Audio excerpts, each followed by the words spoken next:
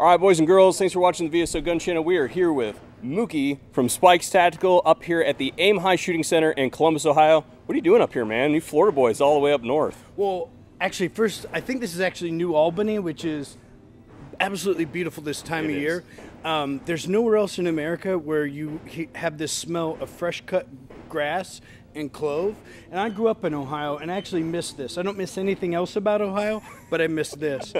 This is an awesome gun range. They've got 2 indoor, well-ventilated gun ranges. They've got a good selection of guns and stuff here. Again, that's Aim High in New Albany, Ohio. They've been a great host to us. And I'm on my no layoffs tour. So as you all know, we won the election, we saved America, and destroyed the industry. Oh. It is what it is.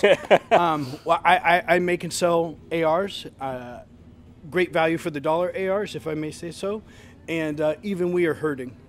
And we're a small family-owned business out of Apopka, Florida, and it's hurting us, and it's going to hurt our community. So, I mean, I get it. I wouldn't trade things at all with the election results, but it has hurt us. So I'm out here connecting with customers and with the sales force, educating them, training them on our product, making sure that they know that we have a lifetime warranty on all of our products and that we are, we're working class people. We're not a big cold company. We're not, we're not owned by Freedom Group or anything like that. We're just working class people like you. So I hopped in a truck and I'm driving across America. And I'm on my way to Pittsburgh, Cleveland, Believe land, if you will. We're going to Springfield, Missouri, New Orleans, because I like to get crunk, and Baton Rouge, because I love the guys at Atlas. Those are good dudes down there. They're awesome. They have one of my short barrel rifles. Joe, where's my AK? Joe Mo, make that AK happen, baby. Yeah. You want me to ask him about it when I'm there? Yeah, I'll get pictures with it. Yeah, yeah. I'll go shoot it. Oh, okay, I would hang that on my wall. I really would. You guys brought lots of guns with you guys. We did. I got to shoot some of them. They were a ton of fun. Go. A couple of them we did review the Brown Recluse previously. That's a fun gun, man. That thing is just I tell you what, on an indoor range, that's what you need right there. Yeah. It's funny. I had a budget of X amount of thousands of dollars for this trip, and my boss wasn't at the office the day I left, so I went in the ammo room and cleaned it out. Sorry, man. So I got like 9,000 rounds worth of ammo, and we're almost all gone because people really like shooting at 9 milli. Again, that's the Recluse, and it's a big. We got our 308 Roadhouse. Mm-hmm. Do you know why it's called the Roadhouse? I do not. Okay.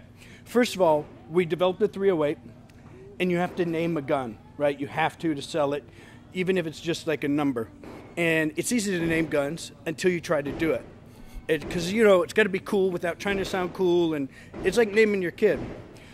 Well, we had an employee named Dalton Cox. Came to work for us when he was 18, sweeping up, cleaning toilets.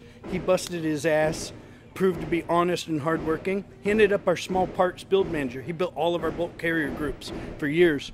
And he died in a car accident. Well, motorcycle accident. I heard about this, yeah. It broke us. It hurt us. He's a good dude. Yes, he was. And he always wanted to be famous. He always wanted to be in videos. And this is cool.